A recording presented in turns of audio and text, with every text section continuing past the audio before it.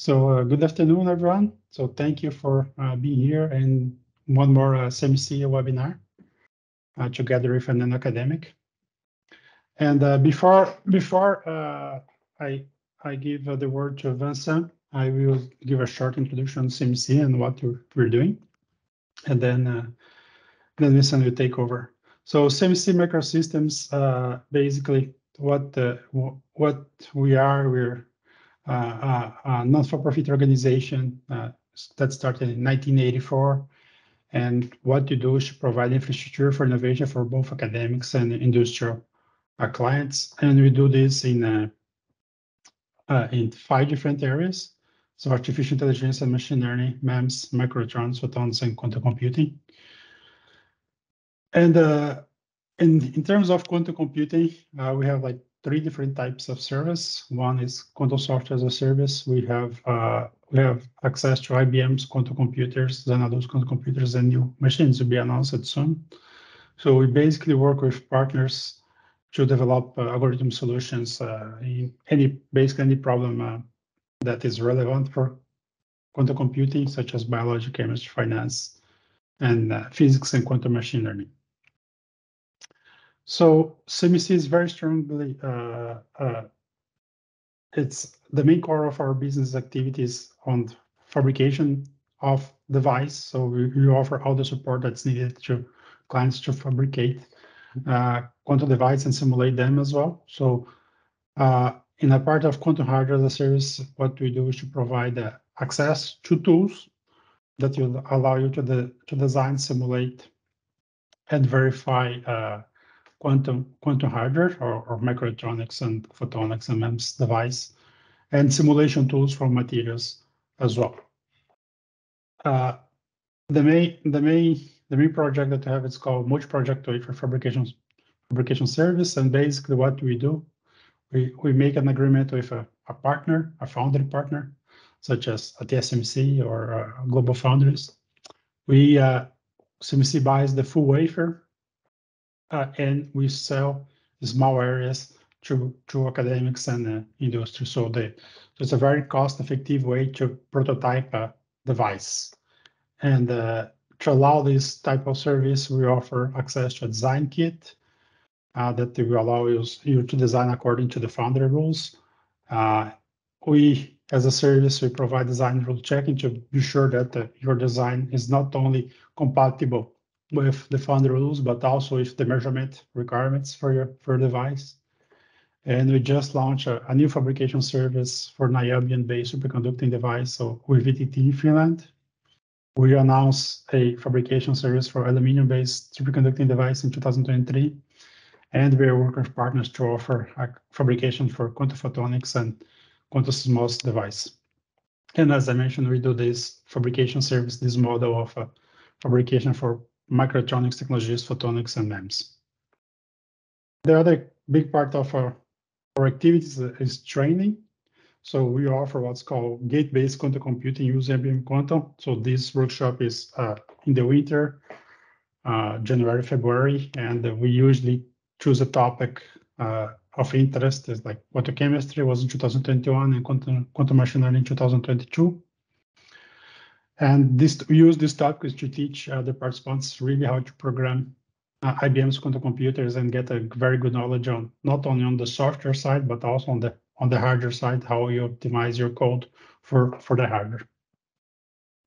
And the other training activity that we have in place right now, it's called Video on Superconducting Device Workshop. So this is basically a workshop that teaches how to design, simulate, fabricate, and test superconducting quantum device. We support all the process for you, so from the workshop to the testing. So we provide the participants with cathodes and the fabrication of the device. And if the participant doesn't have access to a cryogenic lab, they can test the device at the Quantum Fab Lab at Studio Quantique. So these training activities, they're done in collaboration with many partners across Canada, and we'll be launching a new fabrication workshop in the spring of 2023. It will be a quantum photonics fabrication workshop, and stay tuned at CMC's website and event page to get more information about it. And please follow us on social medias, and please feel free to contact me at any time via my email here. So that was a very short some presentation about CMC. So now I will stop sharing my screen and I will introduce you to Vincent.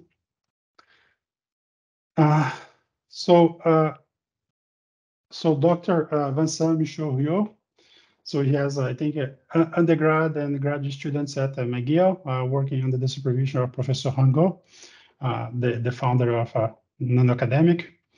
And during his studies at McGill, Dr. Michaud Riot basically he developed all the codes for both nanodecal and rescue tools that he's going to discuss today. And he finished his PhD in 2018 and joined Nanoacademic, where he's now leading both the development and commercialization of the atomistic tools of Nanoacademic, such as nanodecal, nanodecal plus, rescue, and rescue plus.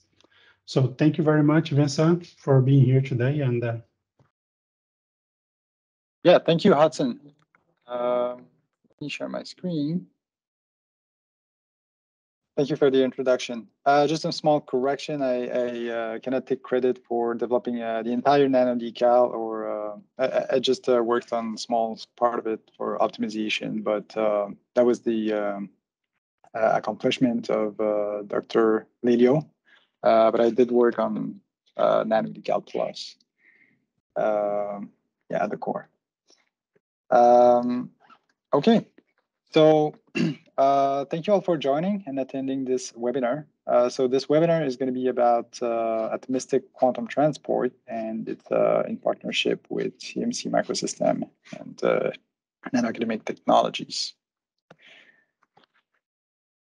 Here's a brief outline of my talk. I'll just quickly go over like what nanoacademic technology does, and then give an introduction about atomistic technologies, then review our atomistic products and show a few use case, namely scientific publications.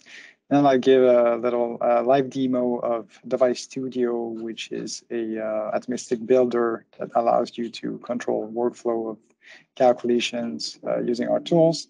And I will also demonstrate the scripting backend for Rescue Plus and nanodecal plus. And then there will be a question and answer session.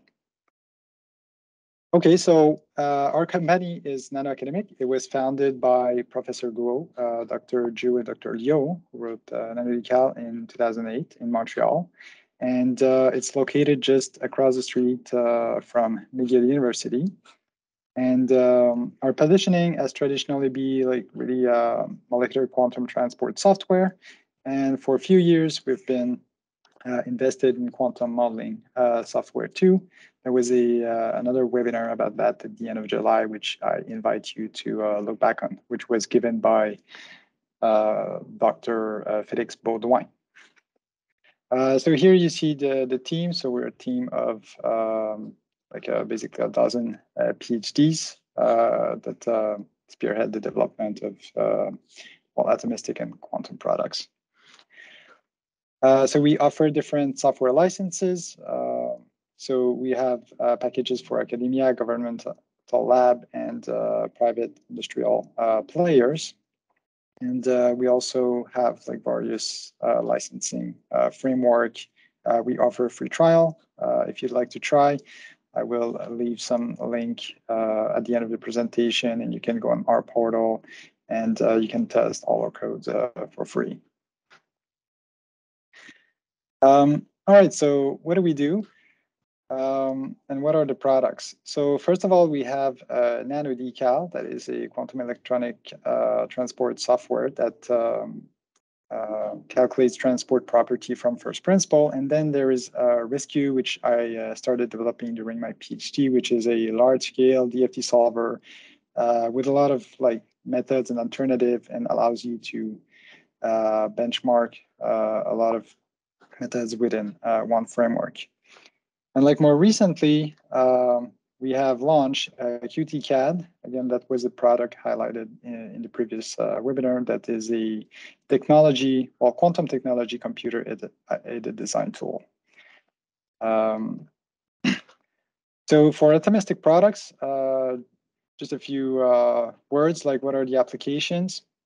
Well, because it's ab initio, you can really describe accurately a whole flurry of material, going from molecular transistors, nanostructure, batteries. You can also get a lot of properties like Raman spectroscopy, like tunneling currents in STM experiments. You can study alloys, interface, etc. And so the focus of today's webinar is going to be these two tools and the new versions, NanoDecal Plus and Rescue Plus. I'm just going to mention these tools have been used in a few hundreds scientific publications that are peer-reviewed, and their robustness is therefore proven. Okay, so let me introduce a little bit why we invested in atomistic technology.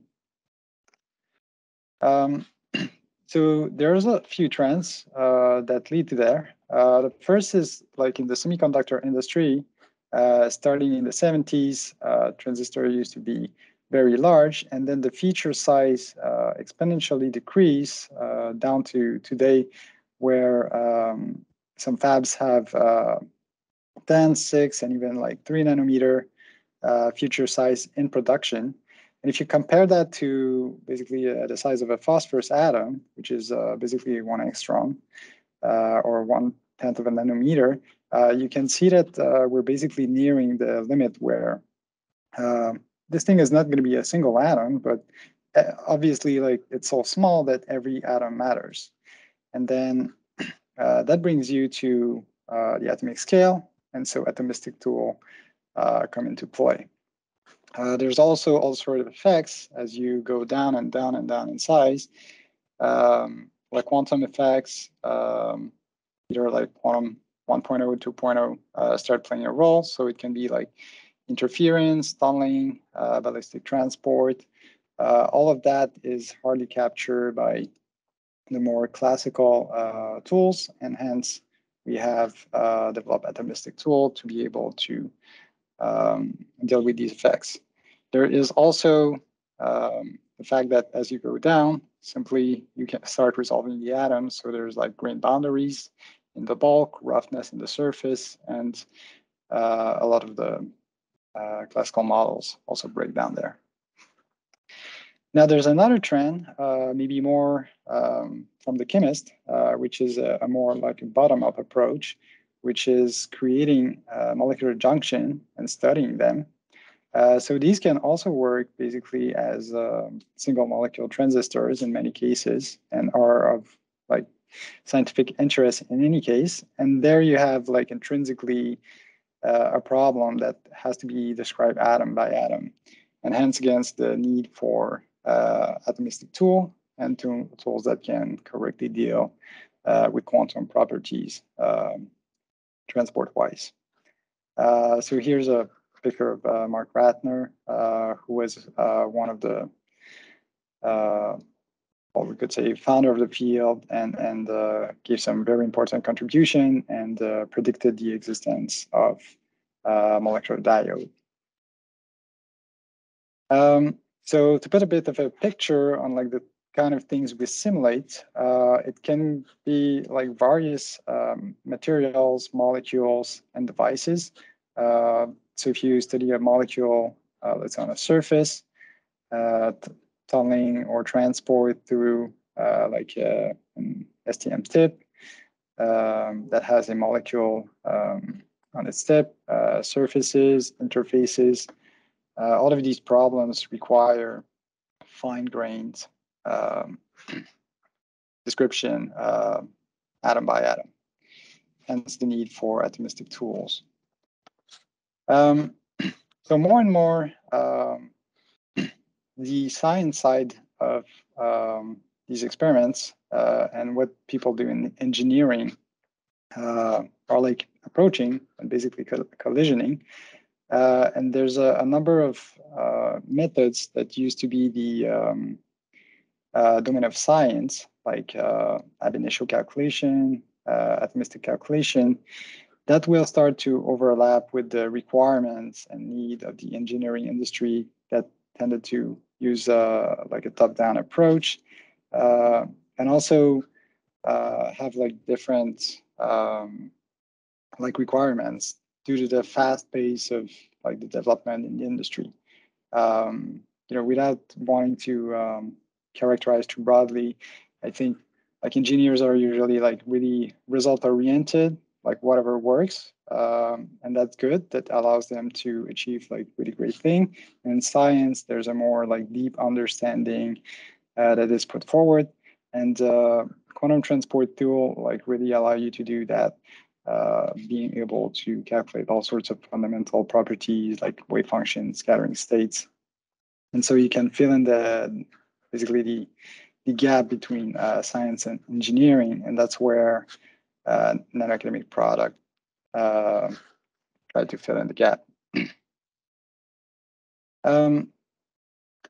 So we like to think of like a hierarchy of,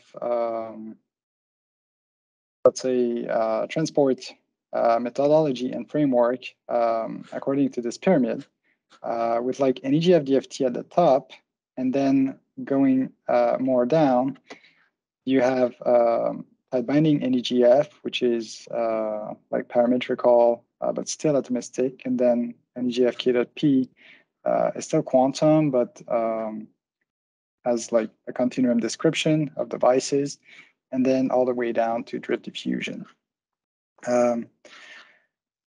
So really, this is a pyramid that has like two sides, and this is better represented on a plane, which I will show in the next slide.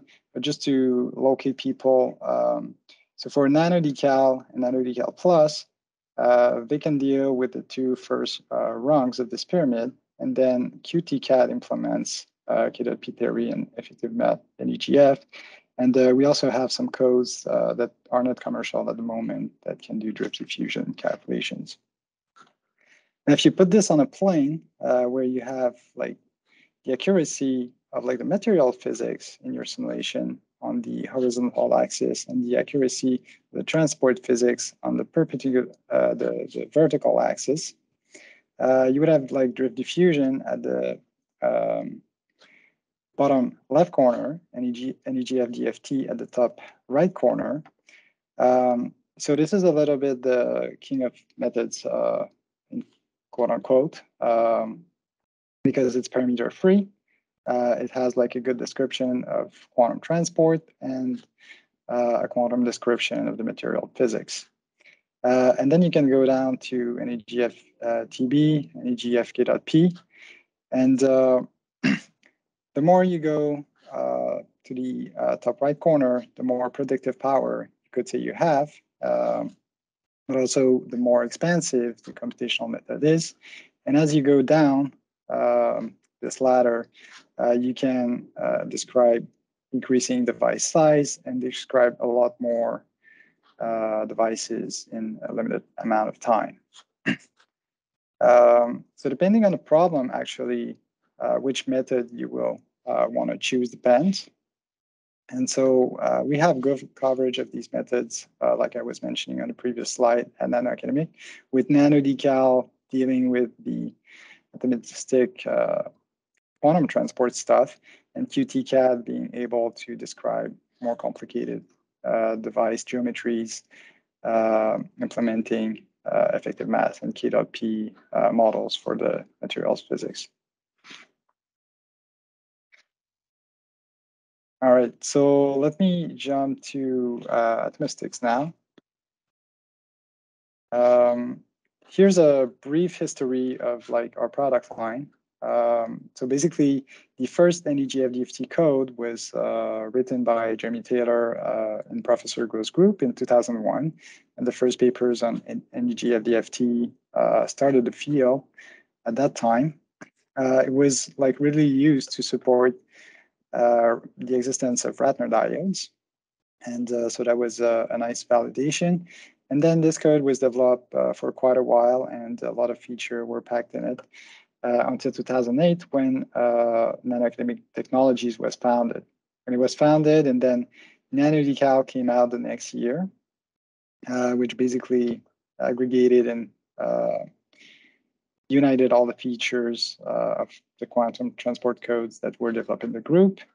And then a few years later, the first version of Rescue was out, large-scale DFT code. A year later, Device Studio, GUI and atomistic builder I will show, was out. And then this year, we just released Nanodecal Plus and Rescue Plus in tandem in January, just a little bit before QTCAD, which I haven't shown here because I'm talking about atomistics.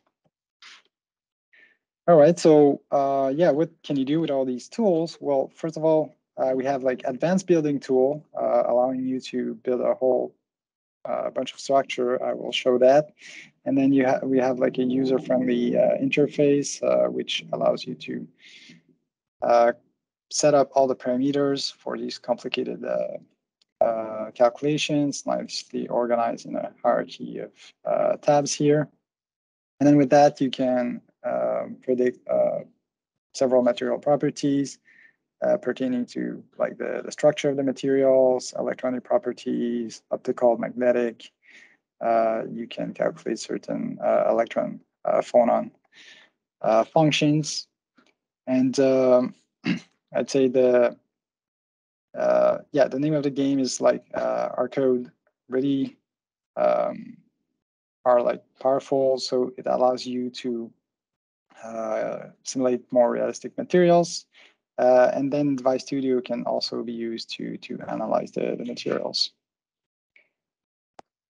So just at a glance, like what is the difference between like all these codes, and then which one would you choose over another one? So this is a map of like all the atomistic code separated in two columns. So one column is for the transport and one is for the material physics. So material physics is dealt with by Rescue and Rescue Plus, and transport by Nanodecal and Nanodecal Plus. And then the rows, so the rows show two different frameworks. So we have our like state-of-the-art code, Nanodecal and Rescue, that have existed for a while. They have like a lot of feature, long history of publications, and good integration in Device Studio. So some of like the highlight features of Nanodecal, for example, is the ability to deal with photon-generated current, thermal transport tool, phonon tools, complex band structure, multi-probe transport, etc. And in Rescue, we have like several implementations of density functional theory, advanced functional like hybrids, a lot of analysis tool. We have a whole DFPT package, which allows us to quickly calculate phonon properties, infrared and Raman spectra.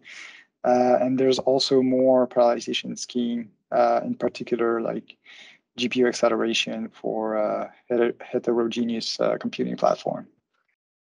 And then for Nanodecal Plus and Rescue Plus, it's written in a Python and Fortran framework.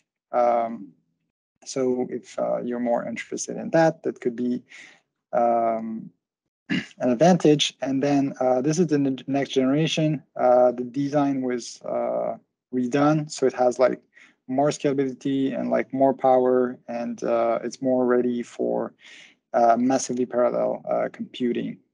So we have used these codes to calculate structure, including up to 100,000 atoms, dealing with single zeta bases. And so Nanodecal Plus still packs a lot of feature. You can study spintronics. You can get the transmission in nanostructure, current, IV curve, scattering states, and more. And as for Rescue, it also has like more capabilities dealing with large atomic structure problems. You can compute the dielectric tensor, defect levels, band alignment problems, and more. All right, now I'm just going to turn to a few use case. So why did we focus on solving really large-scale DFT problem in the first place? Well, one trend that we saw growing up was that a lot of research now focuses on so-called van der Waals heterostructure, by which we take various 2D or quasi 2D materials and stack them to create new materials. What happens when you do that is that you create Moiré patterns in the structure, which is basically like a longer range potential that acts on top of the very local atomic potential. And that can be created by either an external potential from an external field, but usually like lattice mismatch or rotation will spontaneously create these. And this gives rise to new properties. So it's not just something you can patch up together to figure out like how the whole structure is gonna work. You just need to do it. And one very radical such effect was recently observed in bilayer graphene, for example. So when you have two sheets of graphene rotated at a very specific angle, you get drastically different electronic properties and, for example, superconductivity, turning basically to semi-metal into semiconductors. And so to compute this sort of thing, you need large-scale calculations because the unit cell is very large and includes. So when I say very large, it's typically more than 5,000, 10,000 atoms. So that's really hard to deal with using traditional codes and methods. So one like pretty similar structure that we studied, one of the first large calculations done with Rescue was graphene deposited on a hexagonal boron nitride.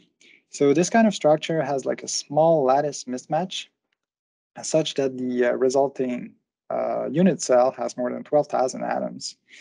And then to study its atomic properties, well, first you need to relax the structure, which we couldn't do at the time. This was done with molecular dynamics, but then all the band structure calculations, the eigenstates, everything could be obtained atomistically and from first principle with Rescue. So what was shown here basically was that first you have like an opening of the of a gap at the regular Dirac cone, which is at the K point here, and at the gamma point, this Moiré pattern actually creates a so-called second-order Dirac cone, which also have a gap.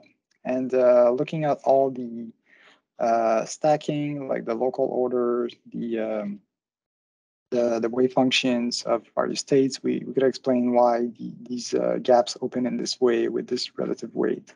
And yeah, this has been like the topic of little controversy in the theoretical literature, but these were observed by actually Andrew Gein and reported in a Nature paper. And so we decided to do that structure. So that's in the flat sheet case, but what we also showed in this paper is that if it's freestanding, this thing is going to corrugate and actually recover a more like straightforward behavior where the second order Dirac cone disappears and this gap is also open wider. And so this is an example of like one of the wave functions. So you can see that it actually locates in certain part of the lattice and not others. And that basically allows us to explain why this opens up in this way and why this Dirac cone can form in the flat sheet and not in the freestanding structure. Let me turn to a use case of nanodecal now. So nanodecal, like I said, is a state-of-the-art atomistic quantum transport code that implements NEGF. And one of the applications, one of the prime applications of nanodecal study spintronics. So that's a lot of interest because it could be the basis of next generation nanoelectronics with low power consumption and like high density of transistors and like increased performance. And so a natural platform for spintronics is graphene nanoribbons because if you have like zigzag edge, they have intrinsic edge magnetism. But the tough thing is achieving like large spin polarization and also spin current. So with nanodecal, you can study structure like the one shown above here. So you could sandwich a graphene nanoribbon in boron nitride.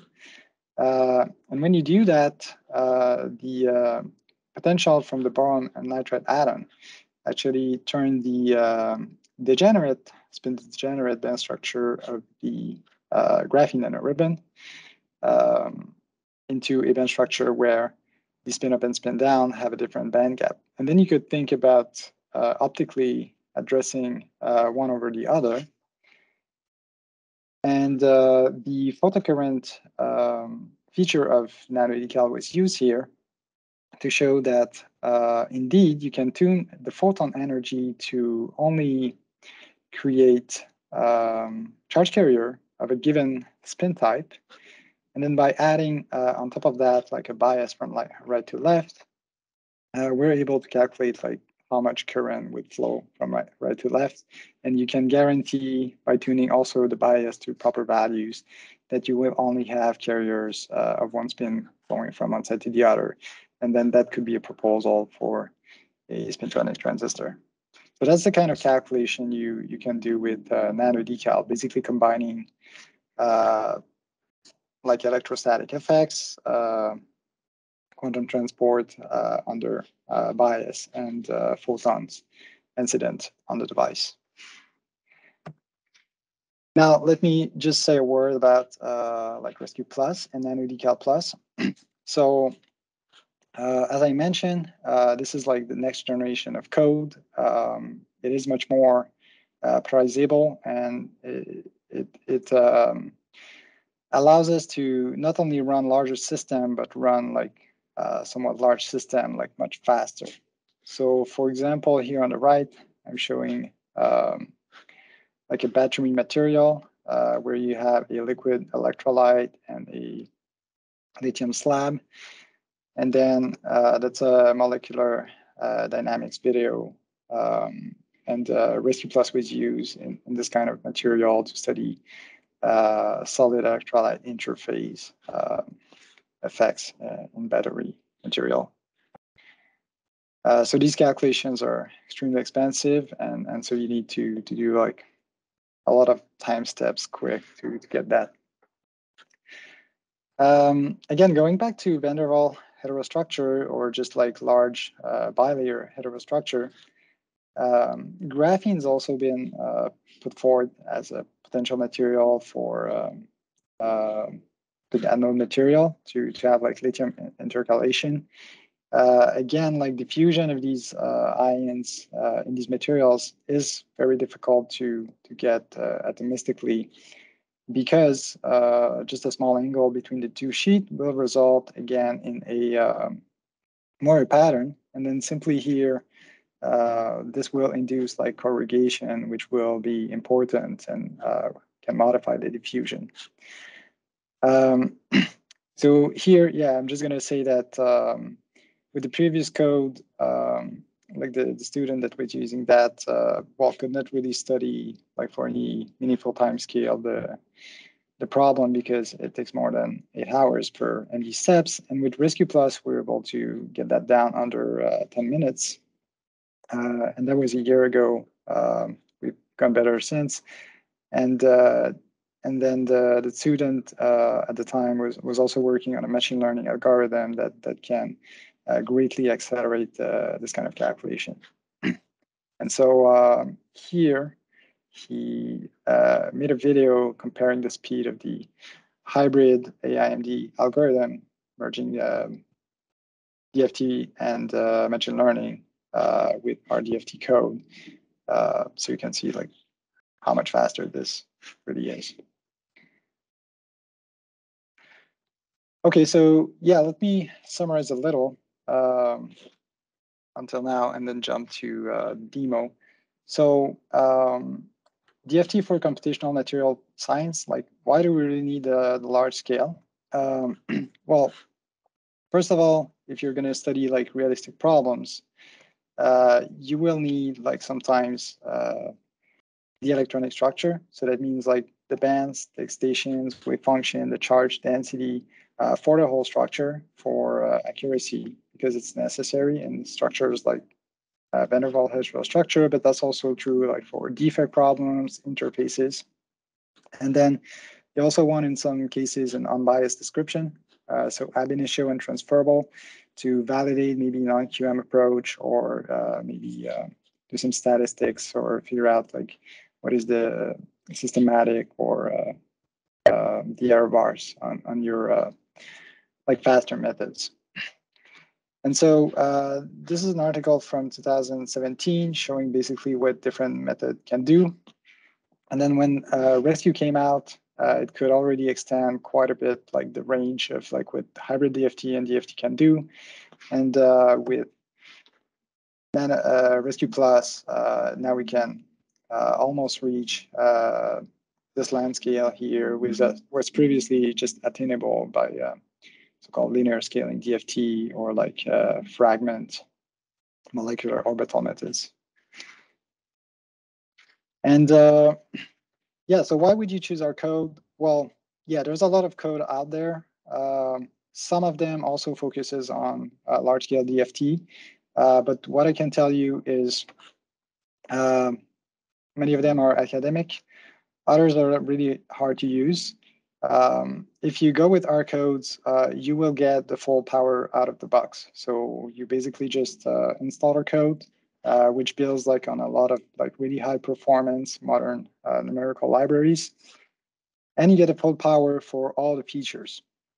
So I know we have like collaborators. They said, well, they know many codes. They can use like such code for this problem, another code for this one. But in many cases, yeah, maybe you have a large DFT code, but it cannot do spin orbit coupling. And you have this code which can do everything, but it cannot do large scale DFT. And this other code maybe have spin orbit coupling, but doesn't have like ONCV pseudopotential. In Rescue Plus, everything just works right off the bat. So full spin treatment, all pseudopotentials, any basis, and all the modules. So you will be able to go from ground state calculation all the way down to all the analysis you like to do for 10,000, 20,000, and more atom structure. Okay, let me now just briefly show Device Studio. All right, so here I started a like a project. So you have a project space here in Device Studio, and you can see all the materials that you've created and manage the workflow. So that happens here on the side.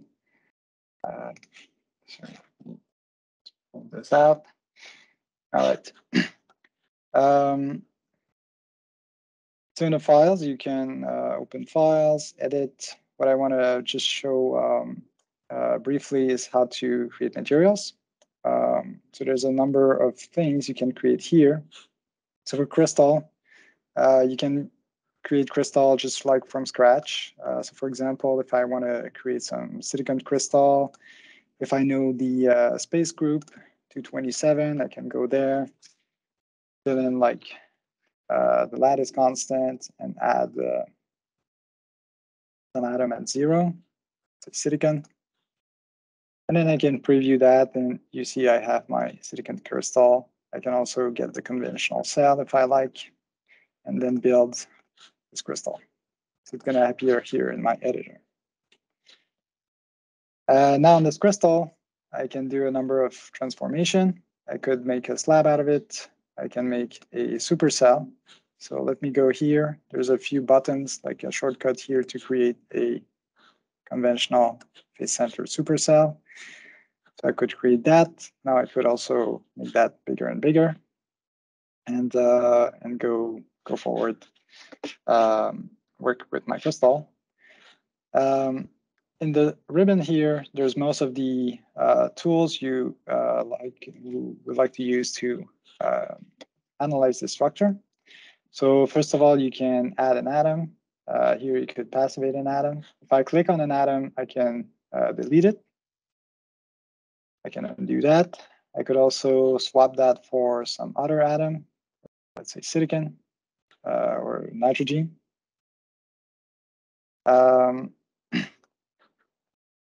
I can, if I wish, take these atoms, wrap them in a cell. Now they're all in the cell, but if one was out, I can center them. So they're all contained in the cell. Here I have like some buttons for some information. So if I click on these two atoms, I can get the length. I can click a third one, get this angle. I can also click get the fourth one, get the dihedral angle. So that's the angle between the planes spanned by these four things. I could also get the displacement vector between this and that. And yeah, now you may think like there's too much stuff in here. So I'm just going to right click and clear these annotation. But if I want to keep the annotation, and I can export that as a PNG.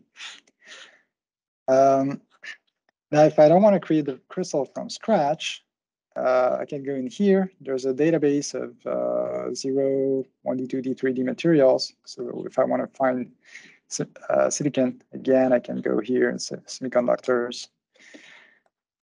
and find my silicon crystal right away.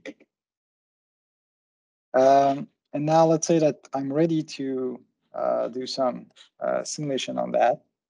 I can click on the simulator tab. I have nanodecal, rescue, and also interfaces to some other codes.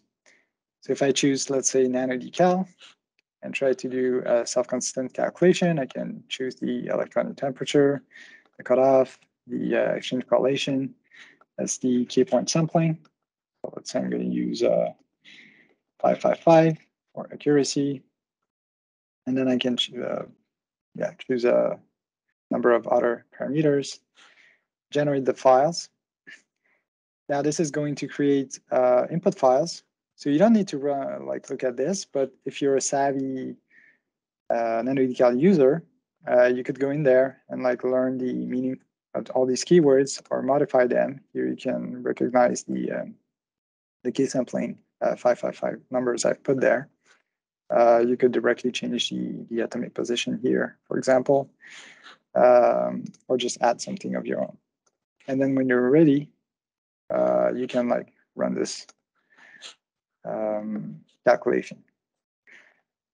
After that, you can do all sorts of analysis. So I could go on and calculate the density of state. Again, choosing some K-sampling. You could get the band structure.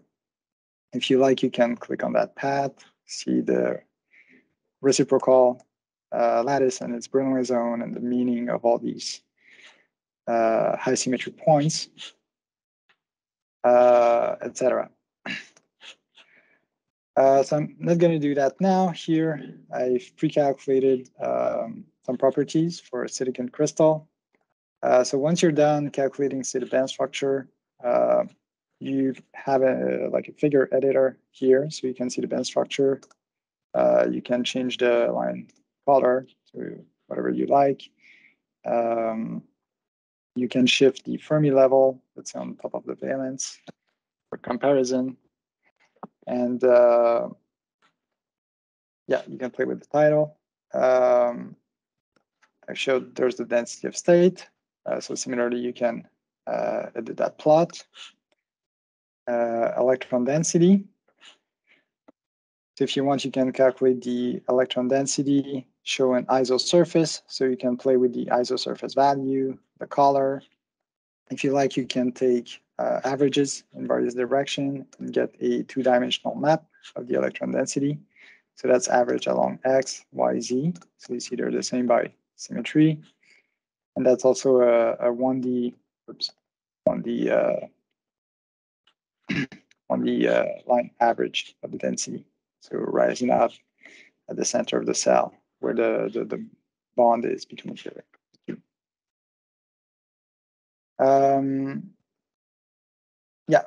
So again, that's complex band structure, similar kind of plot. Now you have a spaghetti of bands.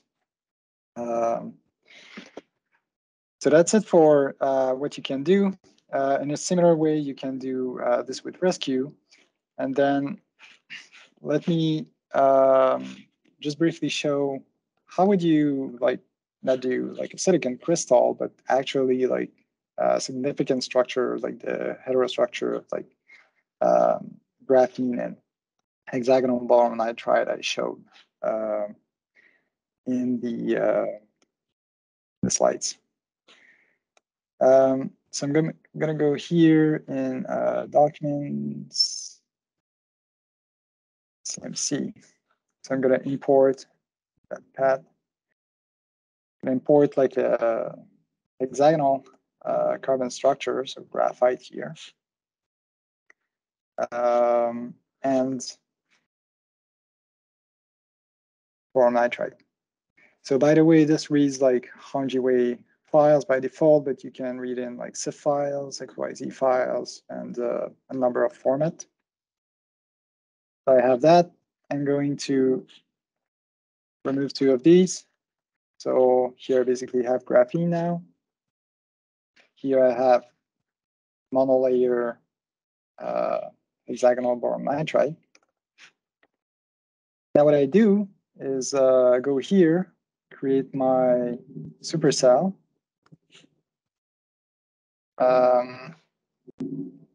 So it includes like 56 by 56, 56 by 56 graphene supercell or boron nitride, like that.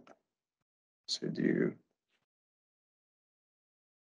that's one is 55 by 55. View, yep, build that. All right. Now you can see on the side the size of the lattice. So it's basically 3.8 nanometers inside, 13.8. And this one is also 13.8. All right, now I'm going to create an interface between these two. So I'm going to pick the interface builder. And I'm going to go and select these two crystals. So I have this BN redefine and carbon redefine. And this is going to search for matching structure. I'm going to strain both surfaces here. If I try to match that, I can see a graph of like the strain versus the number of atoms. So everything here is like pretty small strain. I'm going to take this structure, which is the smallest, and that's basically just stacking the two things on one on top of the other. So this is matching, low strain, and I'm going to build that. As I mentioned before, this has like more than 12,000 atoms. The last thing would be to just move that to an appropriate starting distance. So I can do that by shifting this along Z. So I'm gonna move that here. That may be too close.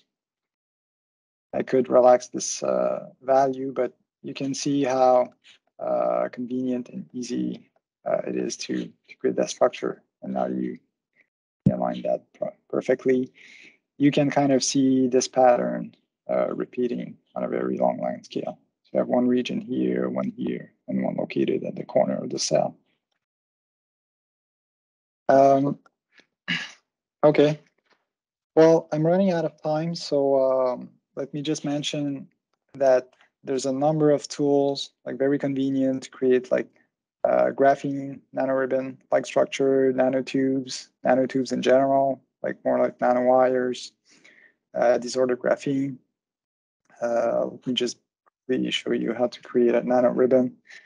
If I create a 4x4 graphene nanoribbon like here, and do a supercell, make it look more like a nanoribbon. You can see these edges are very chemically reactive. At the click of a button, you can passivate this, maybe remove one, see what this entails for the band structure. And yeah, that's about how you can create and compose structure. I think we're approaching the end of the hour. So let me just go back here, finish on this Device Studio demo, and yeah, move on to the Q&A. So just to end, like, thank you very much for watching and your interest. Like I was mentioning at the beginning, you can visit our website on the portal. You can try the free versions. So for NanoDecal Plus, Rescue Plus, you can test it fully unlocked. And if you'd like, just parse through the documentation and the forum to see like how we interact with users and how is it like to run calculations and solve structures.